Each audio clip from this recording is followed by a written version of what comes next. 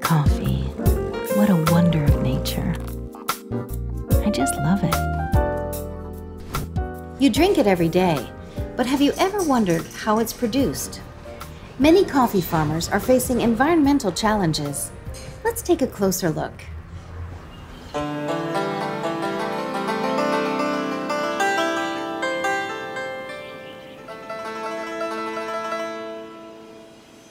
In coffee production, the drying of coffee cherries is very important.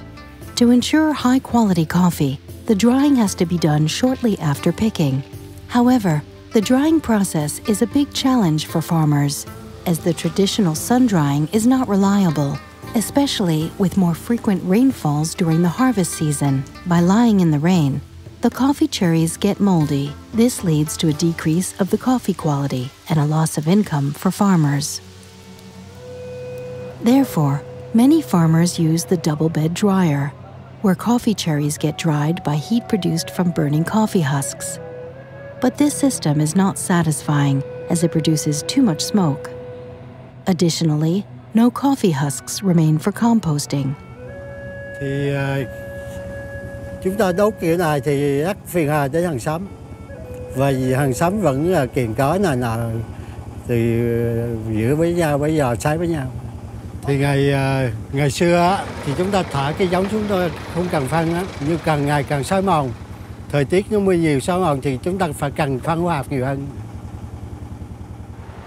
To solve the smoke problem and to increase soil quality, the Swiss Confederation and UNIDO enabled the introduction of a new technology, pyrolysis. Sự hỗ trợ từ Trung tâm Nghiên cứu Sinh thái của Thụy Sĩ về lò đốt nhiệt phân. Hiện nay chúng tôi đã có được công nghệ đốt không khói. Pyrolysis technology transforms biomass into biochar and gas. In a clean combustion process, the gas is then converted into heat, which can be used to dry coffee cherries. Thiết bị này rất là phù hợp với hoàn cảnh của Việt Nam, bởi vì chúng tôi có rất nhiều các loại gỗ sinh khối và có rất nhiều các phế phẩm nông nghiệp. Bằng cách đốt các loại gỗ sinh khối, các phế phẩm nông nghiệp, đồng thời thiết bị này cũng tạo ra và than sinh học rất là quý giá, dùng để bón lại cho ruộng vườn, cải tạo đất đai.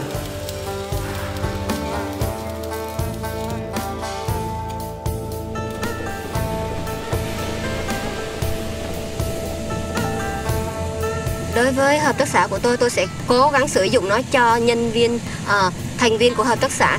Tất cả các thành viên của hợp tác xã đều được sấy tại đây và được hưởng lợi từ nguồn phân Biochar để mang về lại bón cho vườn của họ, để cải tạo vườn của họ trở nên tốt hơn. Và nó không có tốn công lao động nhiều.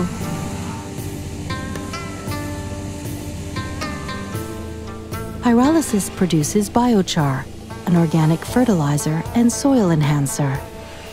Its production is free of charge for farmers, but it can also be sold at the local market.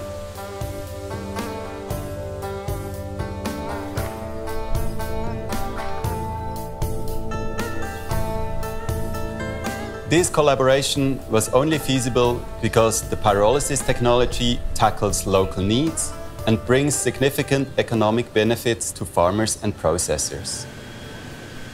Pyrolysis technology makes the drying of coffee cherries a climate-positive process. This means producing energy while extracting carbon dioxide from the atmosphere. This contributes to combat climate change.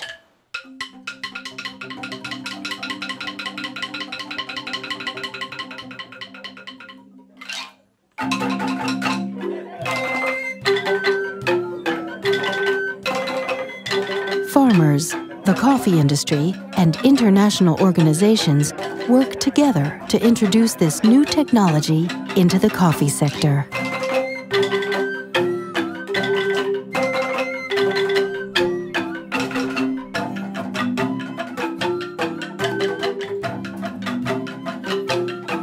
Sure, we all love coffee, but it'll taste even better when it's sustainably produced.